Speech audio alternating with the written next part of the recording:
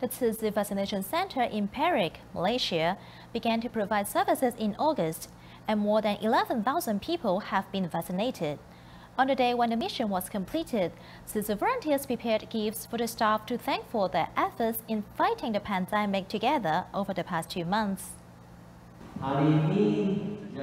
Today is the last day of operation of the Tzu Chi Perak Vaccination Center. Thank you all for the 2-month service. From the opening on August 9th to the completion of the mission on October 6th, an average of 50 volunteers are on duty every day. Especially from 2020 to the present, it is very difficult for us to come back to the clubhouse. We can't interact.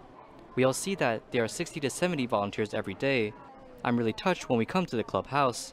This is also a big karma. The vaccination center faces different people every day. Volunteers strictly abide by the epidemic prevention rules so that the public has no safety worries.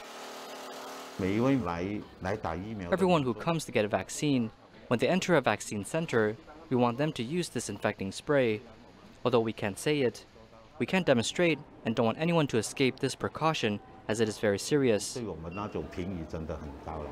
From receiving visitors to assisting in filling out consent forms to accompanying them to the waiting area, volunteers devoted their efforts from the bottom of their hearts. I feel that every brother and sister is great because they sacrifice their time to serve here.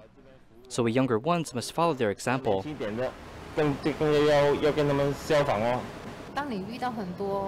When you meet a lot of foreigners, communications can really be a little bit harder. It's really better to use sign language.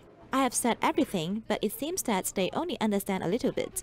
I think it's true that it's a lot of hard work. At this special ceremony, Tzu Chi volunteers prepared gifts for volunteers. Everyone encouraged each other and hoped that everyone could return to a normal life as soon as possible.